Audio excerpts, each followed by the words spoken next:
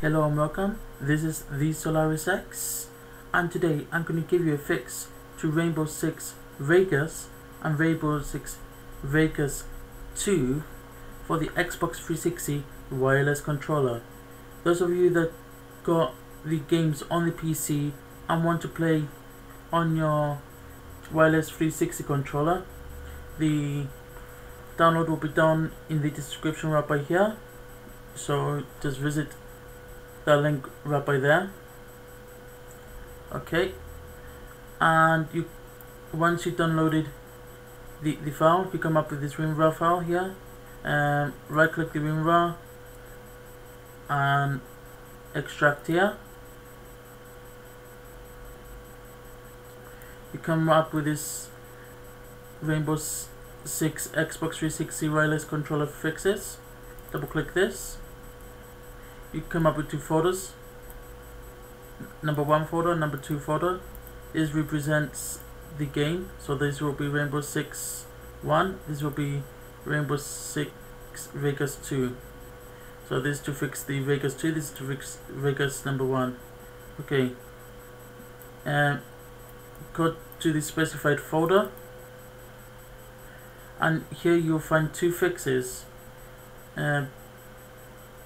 Double click one fix,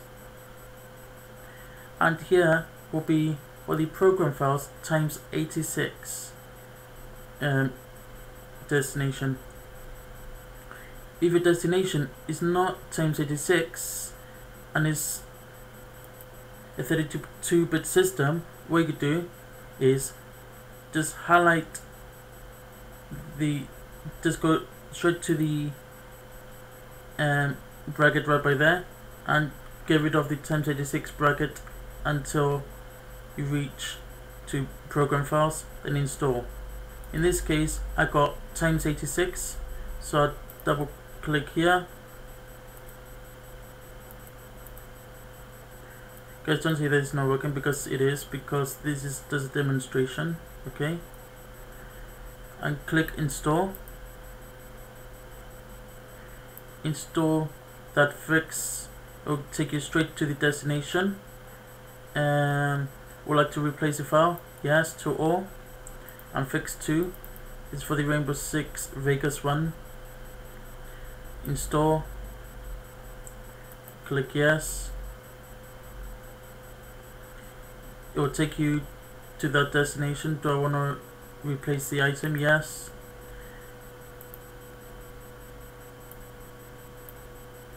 Is working correctly. Just click on the thing. Rainbow Six Vegas 2 fix. Just double click this thing here. The same thing. If it's on program files 32-bit system, what you have to do is just remove this little line there and then press install.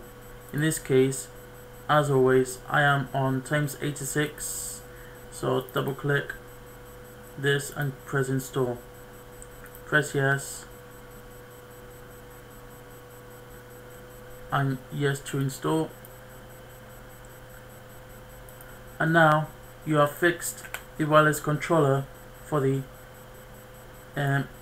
Rainbow Six Vegas on PC, on both Vegas 1 and 2.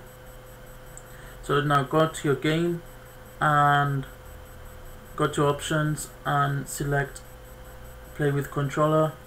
You should have no problem, and all the buttons for the controller will be noted on the screen as well.